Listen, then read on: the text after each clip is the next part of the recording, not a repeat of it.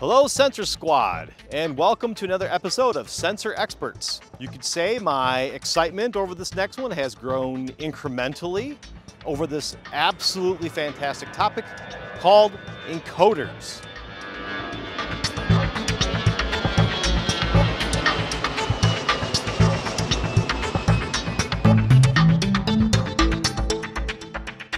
Encoders play a pivotal role in automation, but a lot of people find encoders hard to understand.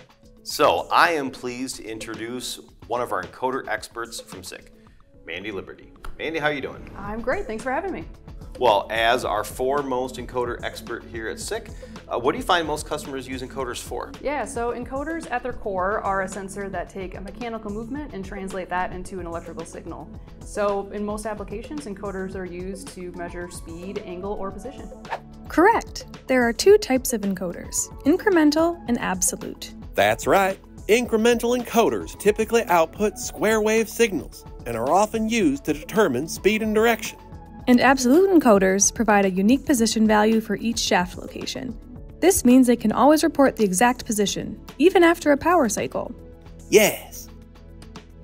Each type has its own specialty and has lots of options for their mechanical design and electrical output, so they can measure different things.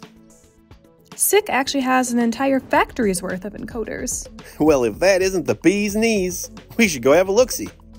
Wow, this is absolutely amazing.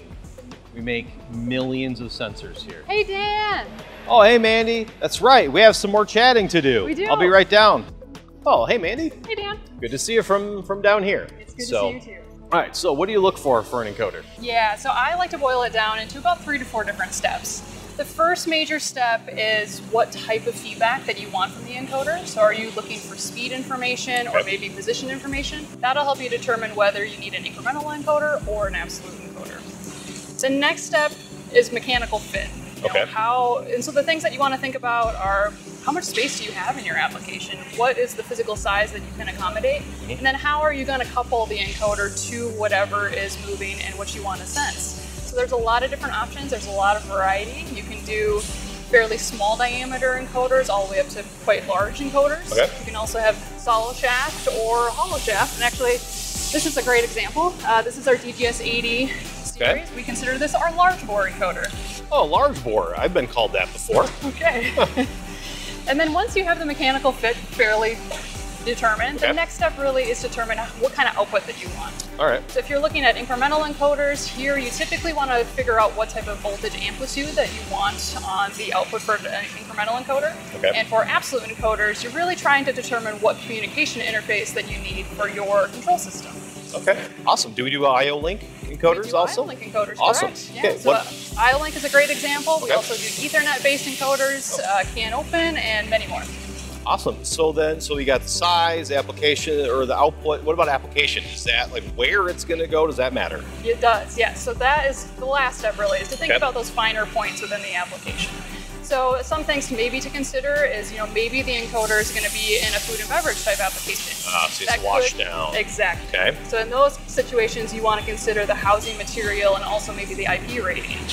Another example could be if you have an HEV or an AMR and you require some safety certifications for either safe speed or safe steering, then a safety rated encoder also would really help aid in that installation process. Oh, very cool. And we make most of those here? We make a lot of encoders here, yeah. Right here in Minnesota. Awesome, cool. Well, yeah, let's keep going. Can you show me some more? I'd love to. Awesome, great. All right, well actually, let me introduce you to Dan Wink, who is our senior manager for our production engineers and knows a ton about producing encoders. Hey, Andy. Dan. How are you doing? Awesome, so you are in good hands. See you guys. So Dan, thanks for coming in and spending time here. Spent a bit of time with Mandy, and she was talking about how people pick encoders and all the different encoder varieties we have, and we're now here where we make them. So tell me more about this. Exactly, yeah, we build a lot of encoders here at our North American headquarters. The line behind me is where we build our DFS2X product family encoder. Okay. And we have a number of combinations for this. A small number of parts in it, but lots of different combinations, up to over 2 billion combinations that we can build. We primarily ship here or build here in our facility to keep ourselves close to our customers and to be able to deliver in a quick fashion. So the first step is going to be a programming station. So we are taking our core This is the primary core that we have inside of our product, and it's a programmable core.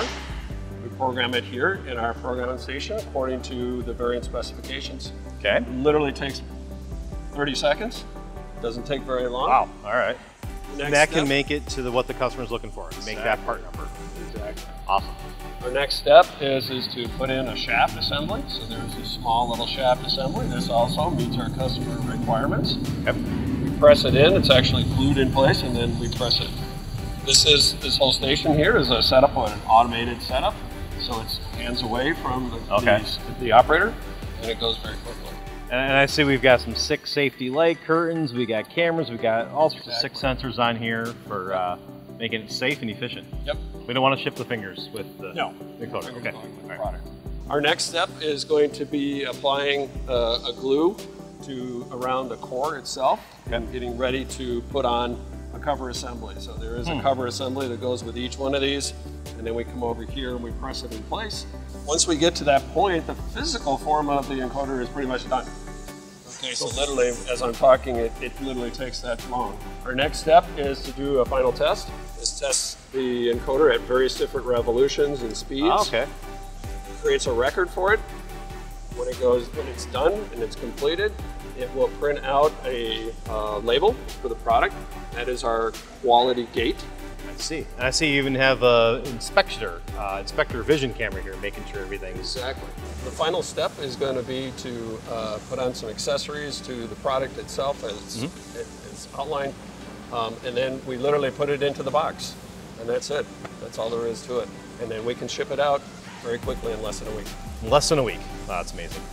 All right, that was excellent. Thank you everybody for joining us. I really want to thank our encoder experts, Mandy Liberty and Dan Wing, for taking their time and to giving us their insight and expert view of encoders and our local production right here in Minnesota. Thank you for joining us. This is Dan Brusky. Until next time, stay smart.